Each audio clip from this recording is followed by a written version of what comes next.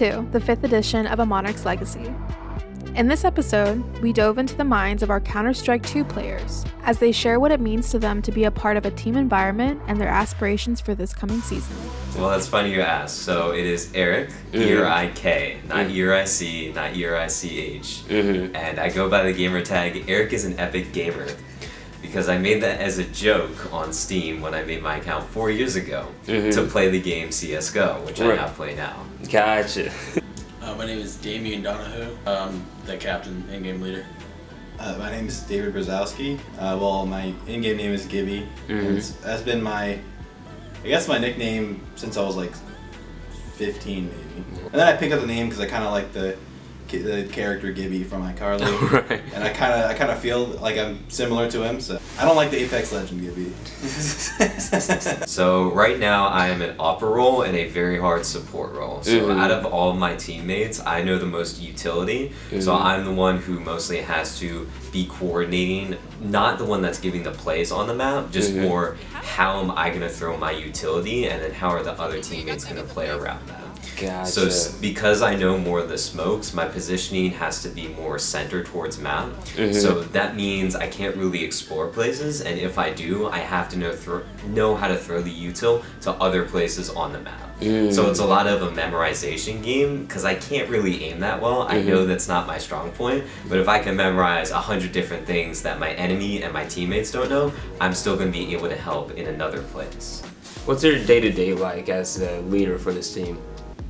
Just scheduling, playing with my teammates, trying to figure out if we're gonna play tonight because these people can't figure it out. Kind of just in the middle. I'm not an opper. I'm not a captain, and I'm not a support. So I'm either a rifler or an basically they throw me in, and then my teammates are throwing flashbangs and stuff behind me. With the new update of Counter-Strike and a new bracket, our players are nonetheless confident in their abilities, yet understand practice makes perfect. I play a large variety of games, and I'd say about half of them are FPSs, so I'm getting my aim practice in any game I'm playing. And I usually just get my like CS game sense and like learning smokes and flashbangs during practice. But I play CS2 a little bit outside of practice, but usually only during practice. So day-to-day, at least right now, is getting that utility down. I don't put as much emphasis on aim practice, just because I know it's my weakness. I do also do that, but mostly I get my practice through playing actual maps, so I can have more of a game sense in that manner. And then the rest of the time is practicing aim. But right now, my focus is hitting my shots one time with the AWP, or making sure I'm able to support my players with flashes, molotovs, or other utility that I have to use. Because I can hit my shot the first time, but then if you give me an AK, I'm like, spray pattern's all over. In general, like these mid guys, if they get kills here, it's a good idea to bring it here. But like with that, like with this, like what we're doing is if you smoke off, the person playing here and here, or like whatever like the second person is, needs to clear out this right here immediately, and then play for this cave. So for me, at least this season, I look forward to winning, because we're put into a bracket where we have a competing chance. So that is what I'm really excited about, and why I'm putting so much effort into practicing that I was in previous seasons. In previous seasons, it was pretty much a bust. No matter how much effort I put in, there's people that had 2-3 times the amount of experience. So at least for that, that's also nice. But this year too, we have a lot of team synergy that I haven't seen in the past.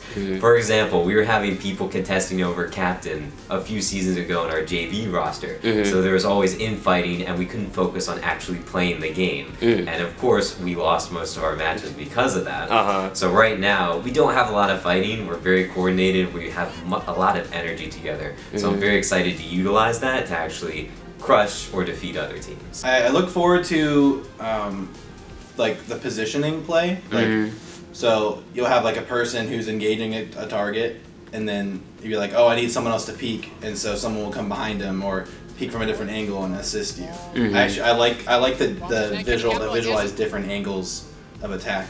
It's kind of like slicing a pie, you know. I think my weakest probably necessarily be positioning. But I'm pretty decent at everything, but I want to get better at everything. I'm very critical on myself and my mindset. I want to improve my aim. I only got back into CS back in like March, so I've only been playing again for like 9 months. Yeah. So I'm really just trying to get my aim back up. My game sense is still doing pretty good, but I definitely want to improve on that. So for me, I'm more excited to play here because when I play the game alone, it's actually a worse experience for me. Having that team communication is what makes teams go pro, and is for me what makes it more enjoyable. We definitely need to work on team play. Sometimes people don't pick up on commands that the captain gives. Sometimes call-outs aren't heard. So we need to work on our communication better for sure. And honestly, it's good to get to know your teammates. Right. So you're not just strangers until you get on the stage. Our players are dedicated to the game, yet strive for success in the arena and the classroom. My main challenge, balancing my schedule with everything. Trying to get a job, trying to work out, trying to make it to practice, trying to do my work. Got a girlfriend, got a family. This is my first time. It's really just trying to find the balance between schoolwork and playing and practicing, because I'm a senior student in mechanical engineering and the classes are extremely difficult. And my schedule on Tuesdays and Thursdays is like 12 hours, and I'm in school. So it's trying to find that balance between getting work done and getting game work done. CS2's fall 2023 players have started the season off strong, with their record being 2-0. Even as they go forward to future seasons, they wish to continue the streak and set the bar high for players to come. I'm ready to play. I just want to play some Counter-Strike with these dudes. I'm ready to play and I'm ready to win. I have a bunch of my friends hopefully watching the streams. And I'm excited to play a new game. CS2 just came out. And we're going to show ourselves on the stage. So even if we don't win anything this season, even though we might, I really want to take that energy and move it forward. Just be ready for us, man. We're not the same as last year. Gotcha. We're ready to play. This has been Isabel Colon reporting for ODU Esports, and thank you for watching A Monarch's Legacy.